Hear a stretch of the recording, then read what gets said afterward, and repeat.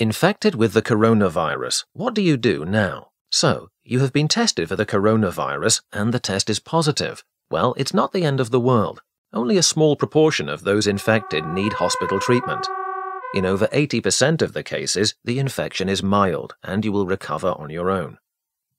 However, first you have to identify whether you are only slightly ill or whether your infection is more serious. It's easy. In a mild case of corona infection, the following symptoms may arise: mild fever, dry cough, exhaustion, body aches, sore throat, runny nose, nausea, and diarrhea.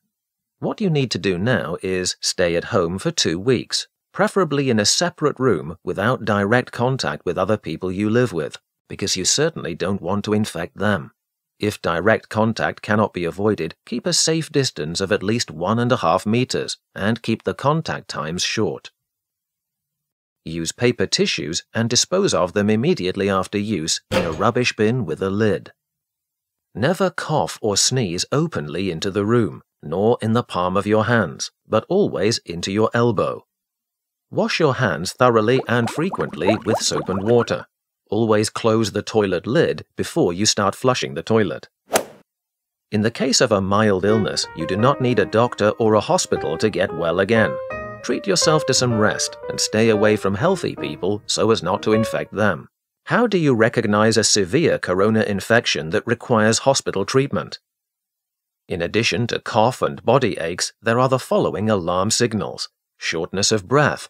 You have the feeling that you can't breathe. Very fast breathing. Please count the number of breaths per minute. Very fast heartbeat. Your heart beats more than 100 times per minute. Blue lips. A high fever of over 39 degrees. If you notice these symptoms in yourself or another corona patient, call a doctor or ambulance immediately. Your infection can be treated better in the hospital than at home. Make sure you say on the telephone that it is a coronavirus case. This way, preparations can be made for the patient to be transported appropriately.